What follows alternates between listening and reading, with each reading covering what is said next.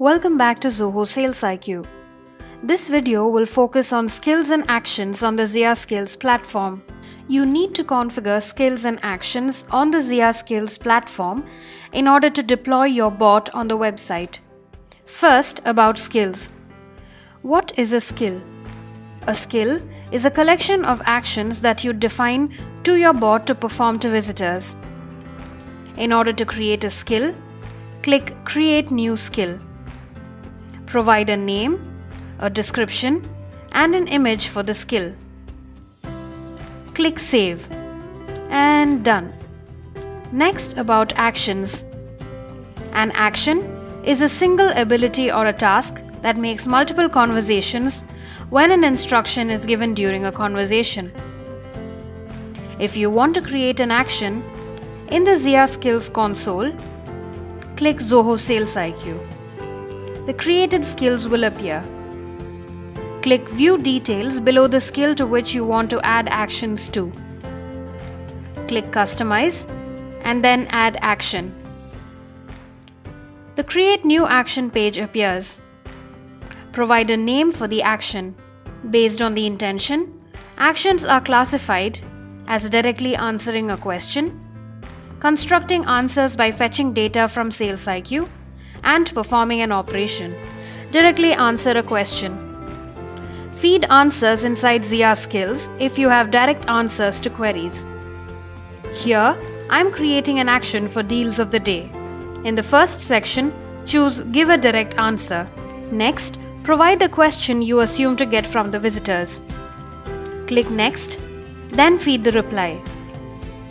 Also, feed all the question combinations you might receive from visitors. Add or delete questions using the plus and minus icons. Then comes answering by fetching data. Using this option can help your Zobot fetch data from SalesIQ and respond to the visitor dynamically.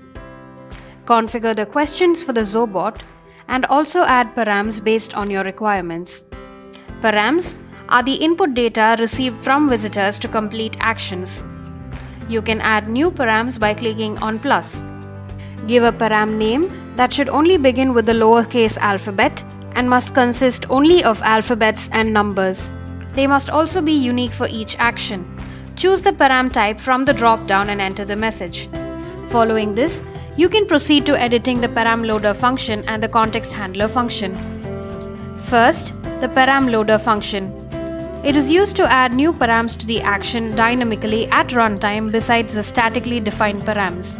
You can define this function when you do not know the params of an action beforehand, typically when the params differ based on the users.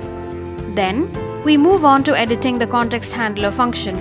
The context handler function is used to control the conversational flow of an action. You can change the order in which the params are prompted to the users at runtime. You can also skip some params, do custom validations of the param values, and ask for a confirmation before action execution at runtime. Then, the execution function. This is an endpoint to an action execution. It defines the fulfillment of an action. This does the actual execution of the action and gives a final success or failure message to the user as a result of the completion of an action. Then comes performing an operation. For this, you need to choose Perform an operation, or you can choose Answer a question and then construct an answer by fetching data. Then, enter a sample of how the operation can be invoked and proceed to adding parameters.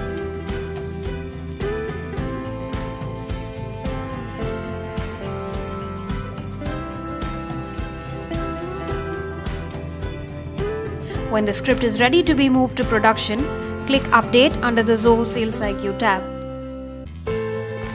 Update button will be visible only if there are any updates available in any of the custom actions written.